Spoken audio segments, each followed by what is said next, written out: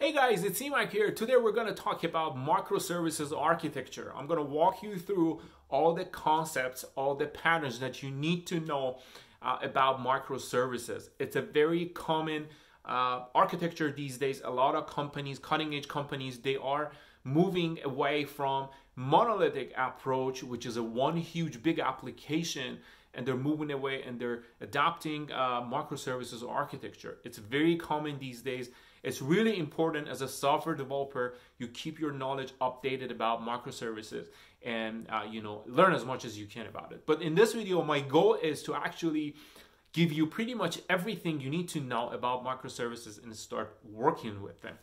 So before we get into microservices specifically, we need to understand how monolith application or monolithic applications work. So in short, we say monolith applications, which means one big giant application written in, ASP.NET with, maybe Ruby, PHP, old languages. So it's a one huge application that basically contains all the business logic, GUI, backend, front end. So everything is in one place. Well, there's a lot of disadvantages and problem with that model, which is basically client, and then you have backend, and then you have a database. So it's a three-tier application, very common in back in, maybe up to even 2000, maybe 13, 14, those models were really, they were everywhere. But it's been a few years that companies are, really moving away from monolith architecture because it comes with a lot of issues.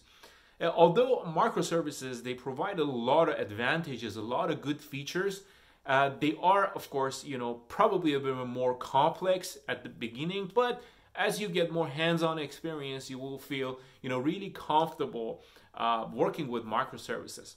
So monolith applications, they have a very big, giant application that puts everything in one place. So that comes with a big price. So the first thing is, as a developer, if you join a new team, you have to start understanding the entire monolith application, which is a really difficult job. And codes are all over the place, different versions, different components, very complex environments. The next thing is they are really hard to test because you want to test a small feature. You have to, basically bring the system to the state you can actually test it. So testing monolith big applications is really difficult.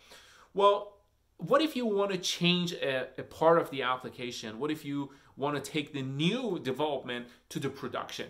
So what happens in that case, you have to basically, build a file. We have to deploy the entire application, new version, to the production. So that comes again with a lot of other issues that for every single deployment, you have to compile and basically create the new version for the entire application, which is a very bad thing to have.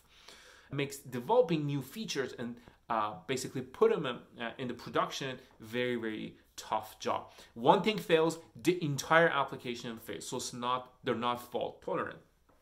So let's review an example. A company like Netflix, like Airbnb, like Expedia. So imagine those companies, they had one big application that they wanted to maintain and make available, around the globe, 24/7, 365.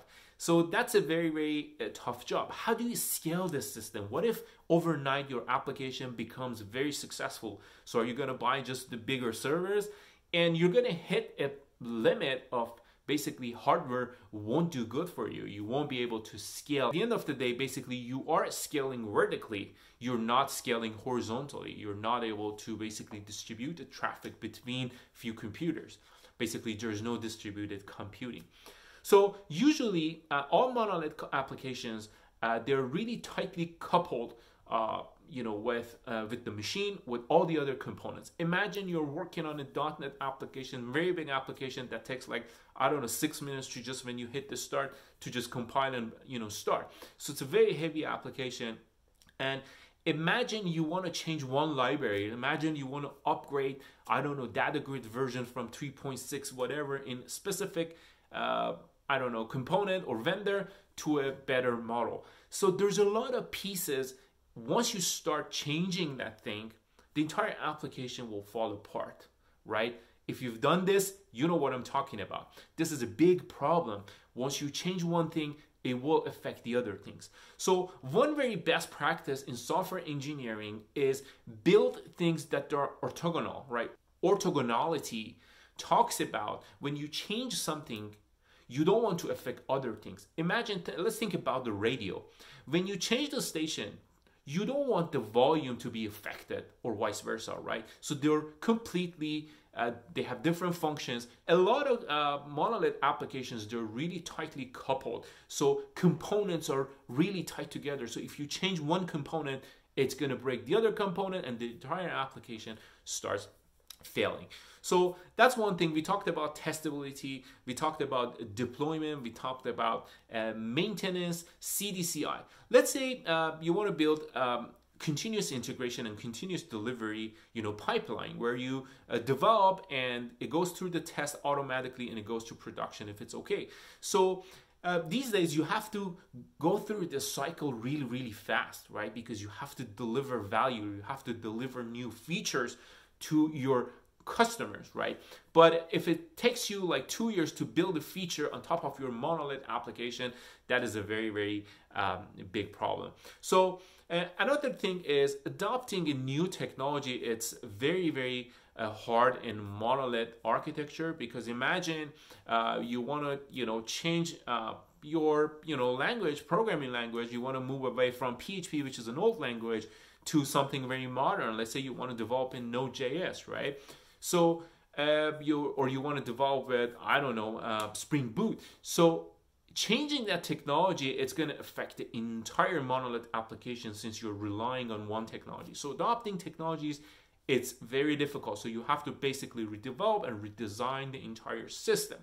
And of course, if you're going, for example, with Node.js, which is good, let's say for one feature of your product, then you have to stick with that, because you cannot run 20 different languages under one application, which is, again, another disadvantage of monolith applications. But of course, they're easier to develop than distributed applications, which we're going to talk about right now. But monolith, basically, applications are they're coming to the end. Now we have to start thinking about microservices architecture, since programs can talk to each other through API. So we can actually make use of those good stuff and start building modern applications and pick the right technology for the feature that we're building. If you're building for example, chatting system for your website, you can actually have a component separate thing that runs on Node.js, which is good for non-blocking basically use cases, right? If you are doing some analysis and you need some data, you need some tools to basically analyze your data, you might want to use Python.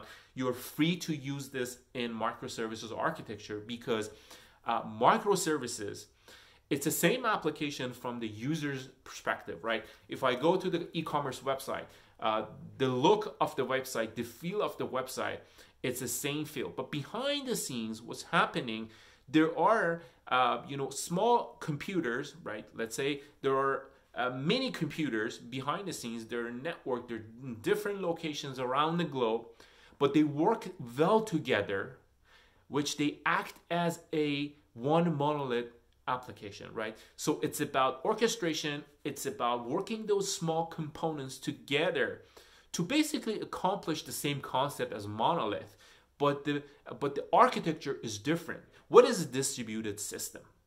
Distributed system is basically it's a system whose components are located on different networks and different computers, but basically they coordinate through messaging architecture by passing messages to each other. That happens through API.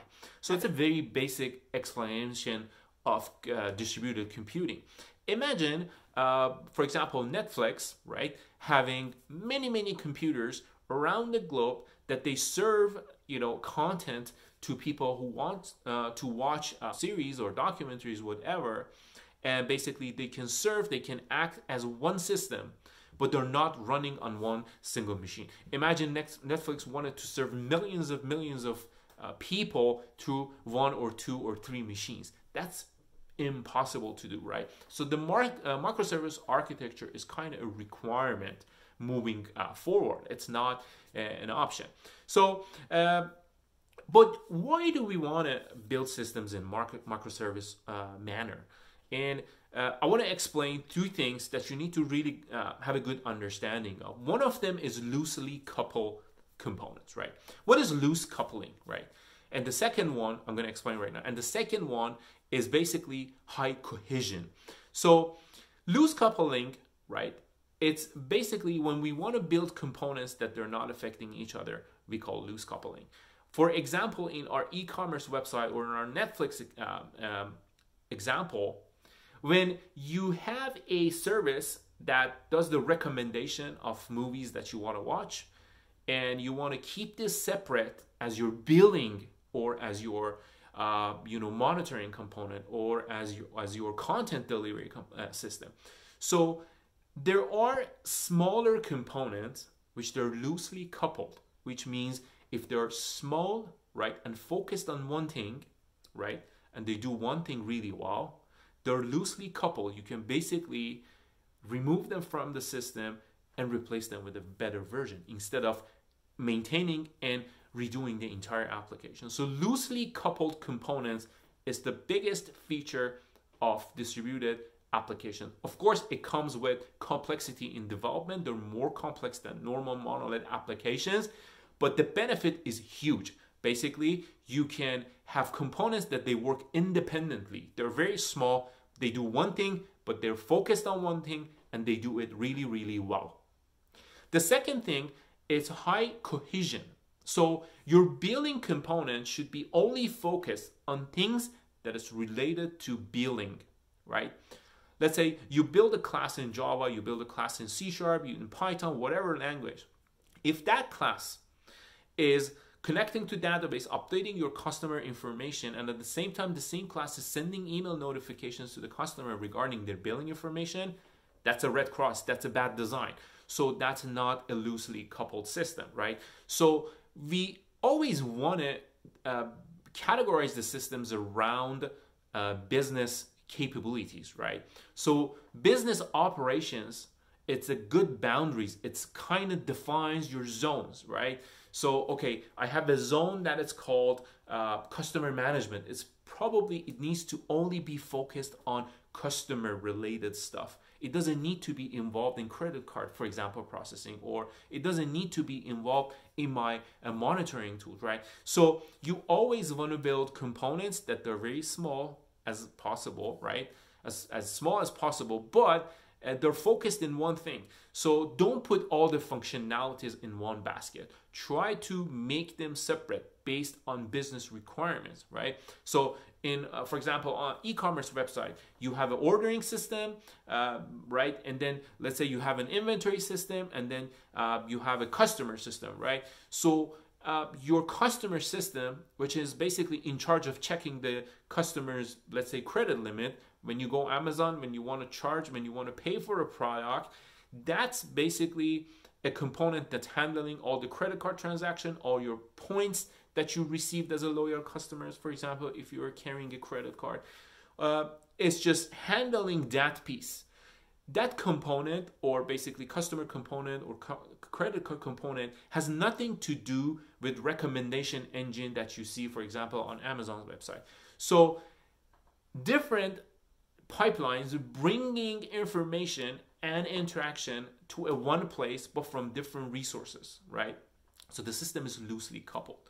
Well, let's take a look at microservices architecture benefits, right? So what's the benefit? So CMAC, you told me that this is going to take me, more effort in terms of development, because distributed systems, since they're not running on one system, it's going to be more challenged, and you will see why shortly. But what's the benefit of distributing all these traffic, all these components in different machines and around the globe? So the first thing comes to mind is basically a scaling issue, right? So, when it's time for people to watch Netflix at night, when people start turning on their Netflix, so Netflix starts scaling the system, as much as they need to, basically to keep up with the demand, right? They're not running on one machine. Again, it's a distributed computing system. it can scale the components as needed. Imagine Amazon.com on Black Friday or on Prime Day, they're receiving a lot of orders, right? And they need to basically scale only the checkout service. They don't need to scale the entire system, right? At only small component, which is, for example, let's say ordering system or cart component where you go and pay for the product. So all they need to do, they just need to scale that component, not the entire system. So the first advantage of microservices is basically scaling becomes very, very easier. The second thing is replacing a component. Let's say something is broken, right? You want to replace it with a new version, becomes very easier because you are just replacing a small piece of a big application that is independent. It's a microservice, right? It has its own isolated environment. It's running, it's talking to its own API and database. There's nothing tightly coupled to this machine. So it's very easy to change and basically have CDCI, continuous deployment and continuous integration cycle. You can make this process as fast as you want to. The next thing is different teams around the globe. Let's say you have a team in Asia, you have a team in America, and then you have a team in Africa. They're working on one application, right? But they're working on different services. Team A in America uses, let's say, Node.js and MongoDB and Angular, right? Which is their tech stack, since it's a service-oriented approach, right? It's not tightly coupled all the components. They're working on tech stack. Team B has its own tech stack. They're working on Python and some analytics application and maybe a NoSQL database like, DynamoDB, right? That's their tech stack. Team C in Africa, they are doing their own, let's say, maintaining their own application using Ruby, maintaining their own service. So different teams can work on different projects so they can move faster. They don't have to wait for each other, right, to finish their work, because all these services, they are communicating through API, through most likely a REST full API, which is an architectural style on top of protocol HTTP.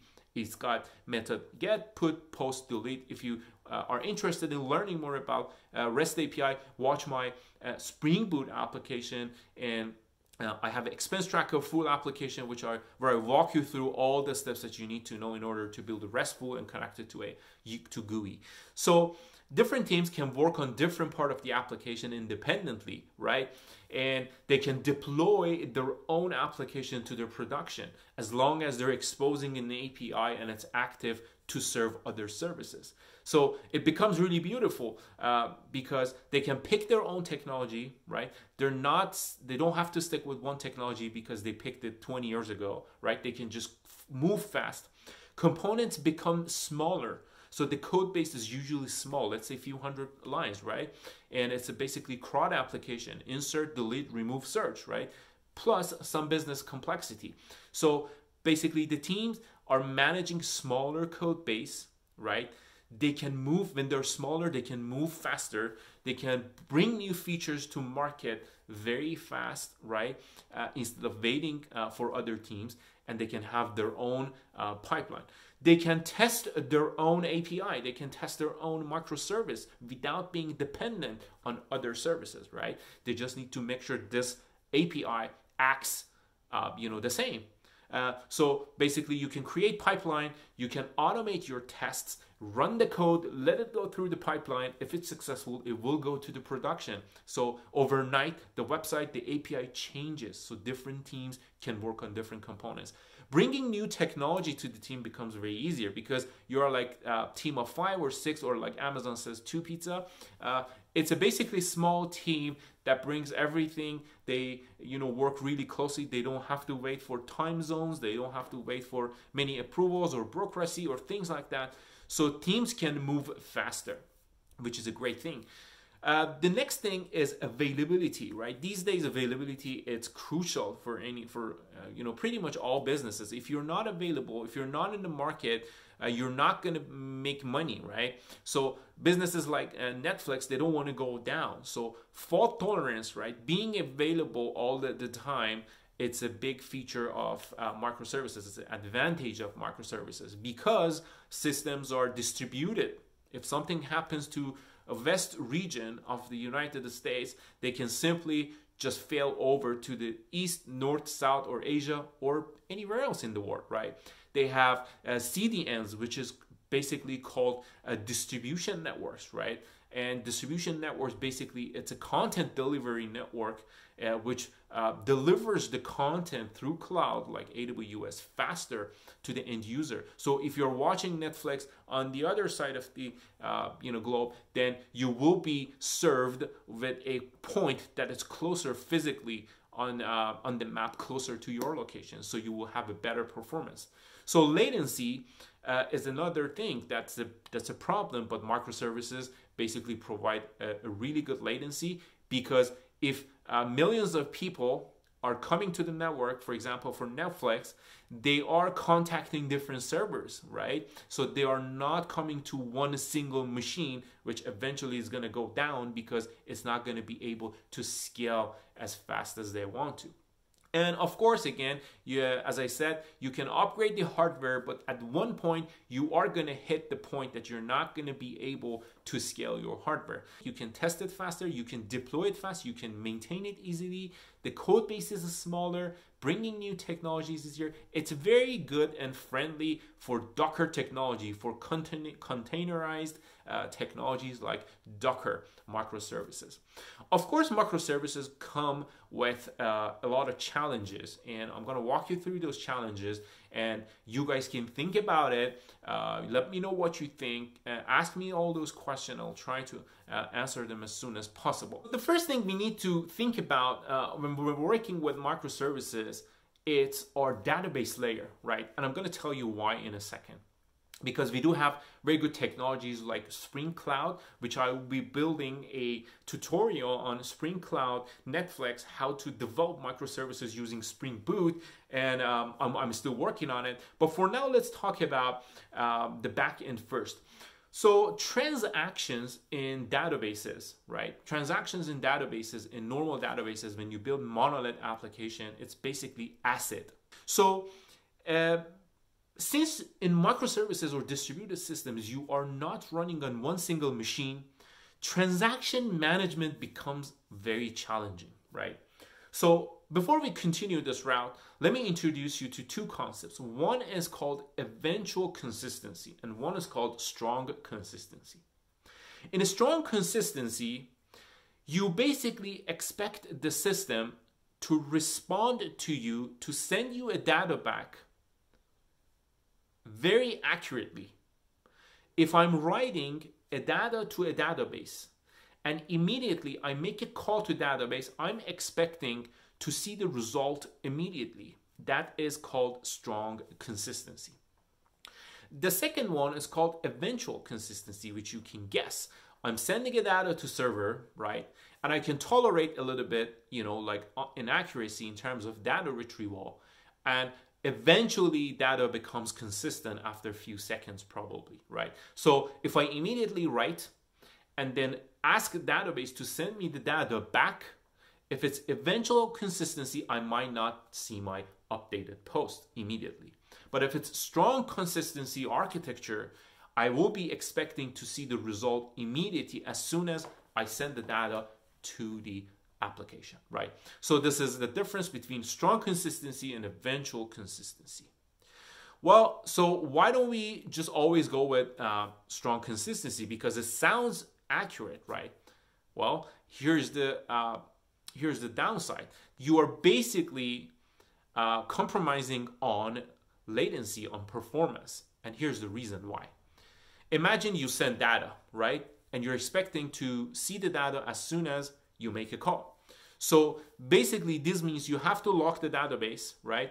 You have to make a synchronous call to a database to make sure the transaction went through and then unlock the database, right? So the database will be locked in synchronous call. So the database will be locked in synchronous call, right?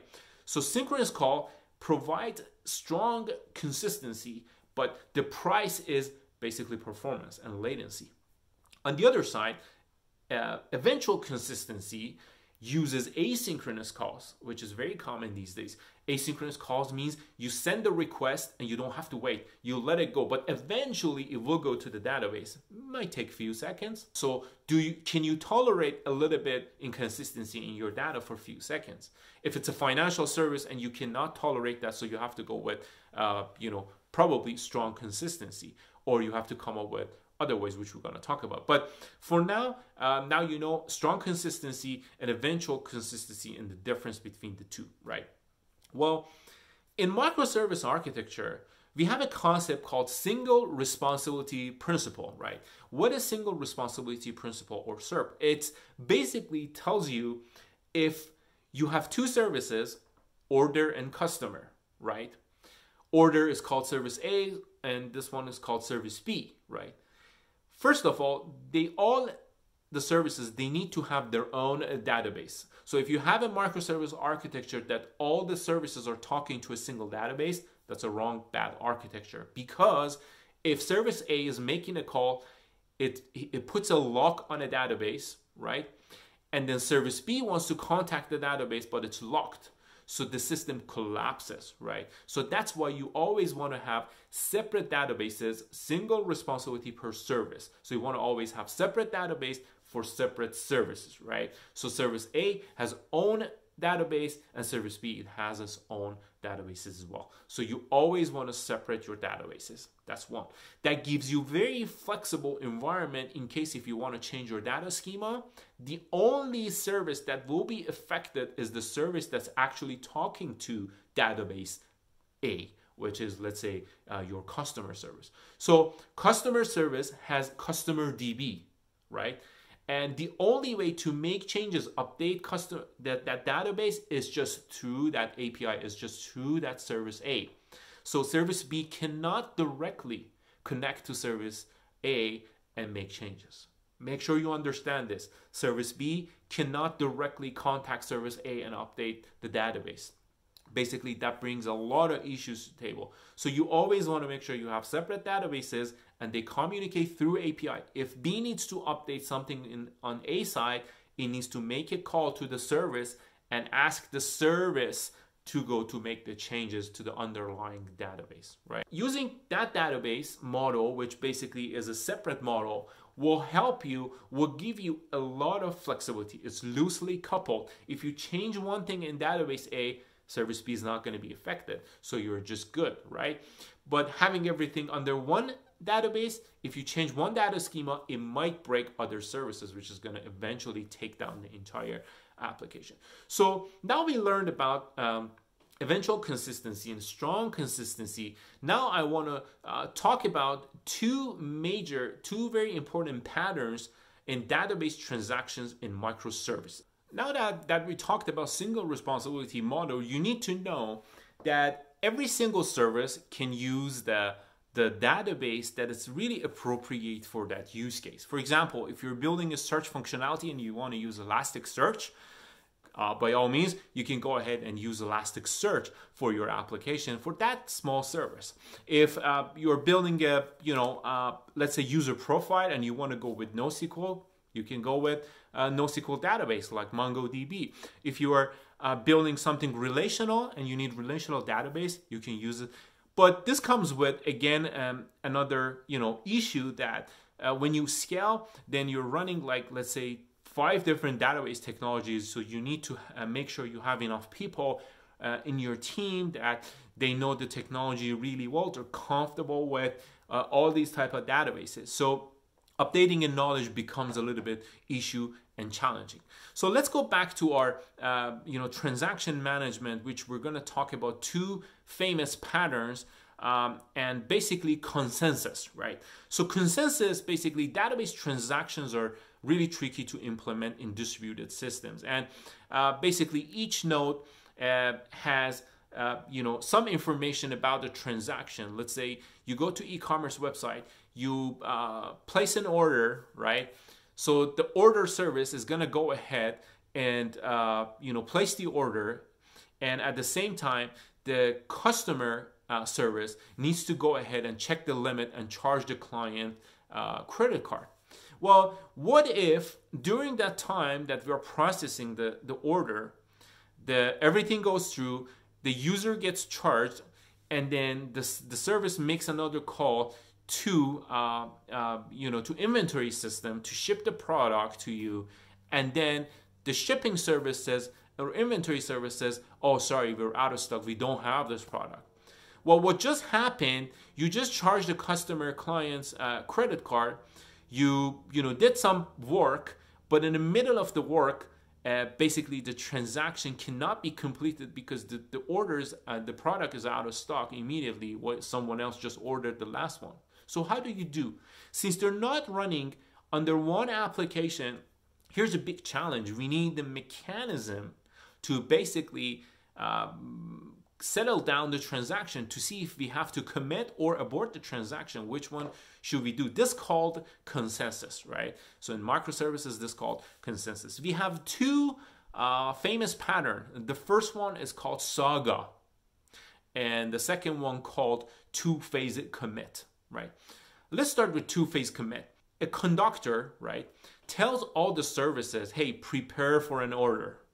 So it does some preparation, every single service. When they all say we are ready, then sends a signal to all the microservices to commit the transaction. So it's two phases, right?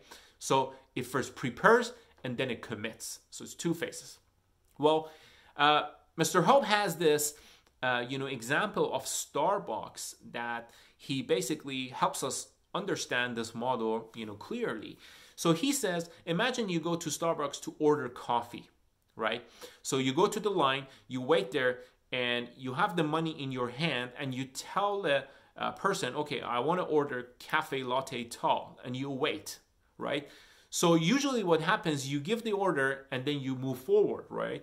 And it's a basically asynchronous call. You don't have to lock the transaction until it becomes available, until your coffee is ready. So you might be ordering something simpler than myself, right? So you might be ordering just, dark coffee. So there's no preparation for your coffee. However, you are, waiting behind me in the line, but since your order is simpler, it becomes available before my order. And that's an asynchronous call. We send the request. We don't know how long it's going to take, and we'll get the response as soon as it's ready, right? So this is an asynchronous model in a Starbucks. But he talks about, what if every single person that you go to the cashier and you say, I want this cafe latte tall, and you hold the money in your hand, and then you wait for the team to prepare your coffee. When they give you the coffee, you give them the money. So the transaction, basically, you prepare them, you let them know what you want, but you basically lock the entire queue behind you, people waiting in the line, and you're waiting basically for the coffee to arrive. Once your coffee is ready, you exchange the money with the coffee. That's two-phase commit model, right? It's not asynchronous. So what's the benefit? It's, again, it comes with strong consistency. You wait, it's a synchronous call. You wait until the transaction is either committed or aborted, right? It locks up the entire queue. It doesn't float, right? If there's a line behind you, right, they're just going to keep getting the order. The queue is going to grow, and then the other team is going to pick the orders from the queue and they're going to process them. That's an asynchronous model, right? Well, so the two-phase commit model, which is strong consistency, it's based on your use case. If you need, definitely have to have that, that's a must. So that's your architecture. But it's usually not recommended because of this sync and locking the database and basically being a bottleneck for your project. So the second pattern, it's called Saga pattern, which is a preferred model. In Saga pattern, you have two approach, right? So the first approach is called choreography, right? Choreography, and the second one called orchestration. So in orchestration model, basically you have a conductor like a music, right thing. So the conductor says, okay, service A, you do this, service B, you do that, and then at the end, basically Saga coordinator, Saga conductor decides if we need to settle the transaction, committed or aborted, right? So basically a third component, which is basically Saga conductor, coordinates all the operations between the microservices, right? So This is the first one. The second one is called choreography, which in this model, every single local transaction triggers an event and basically puts it in a message queue, right? Or message bus, or it's basically event sourcing programming, right? In event sourcing programming, like RX Java or reactive Java, you have this model. You basically create an event source, you put the basically message in the queue, you say, I just charged the customer for this product. And then you trigger an event and you put it in the pool. Well, different services, they're subscribed to this message.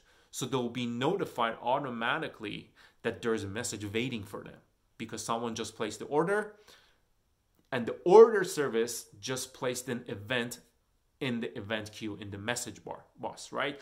And then whoever is subscribed to that, which is probably going to be inventory or other services, they're going to pick up the message and they're going to do their own thing. So single transactions trigger events for other services, right? It's a chain.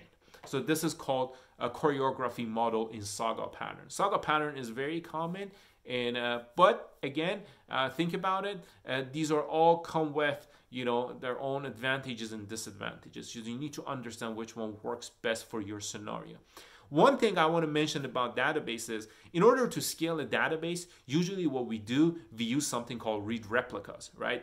So read replicas were basically the same database version, but they're only readable. You cannot write to them. So that basically offloads a lot of requests to your server. If you are serving your customers read and write functions, through one service or to one service, that's going to put a lot of pressure on the service. So what you do, you build read replicas.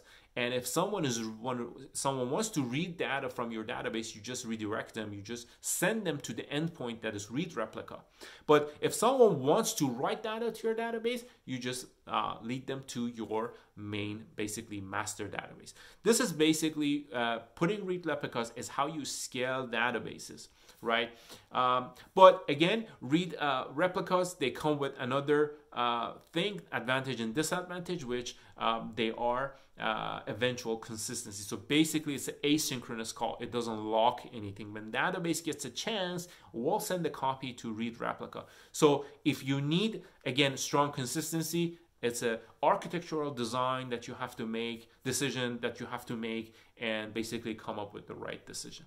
So microservices are so useful. Spring Cloud, which is a Netflix library, comes with a lot of awesome things like Eurekas, Zoo, Service Discovery, Feign, and Ribbon, a lot of features that I will be building a tutorial for Spring Cloud Netflix, and I'm going to walk you through all you need in order to build microservices using Spring Boot.